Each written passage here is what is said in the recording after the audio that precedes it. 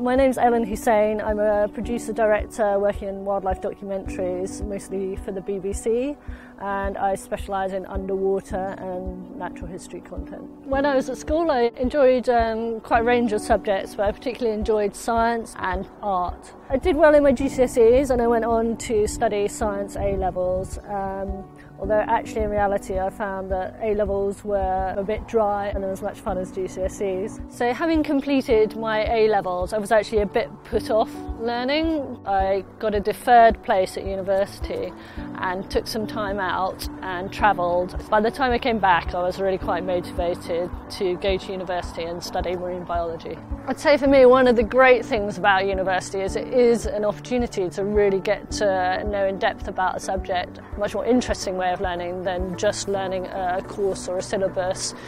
So having completed university and getting a good degree, I continued to work in various jobs within marine biology. I then started to think about getting into working in television and started to explore those possibilities. So for me, working in wildlife documentaries is a fascinating area. I mean, there's endless things to learn.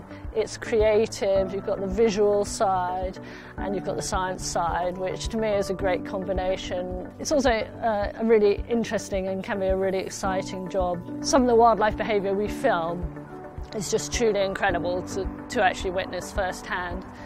And we're always looking for subjects which are of interest because that's what we're bringing to the general public. So it's fantastic to actually have the opportunity to get out there and see that for yourself.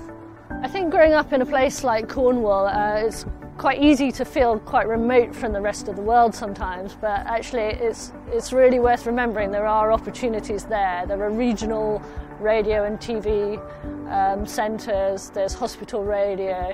There are all sorts of places which are worth finding out about and getting in touch with. With the internet, you can look up resources online, you can do all sorts of things. You can even start creating your own media like podcasts or blogging or photographs, whatever, you know, you can get your content out there.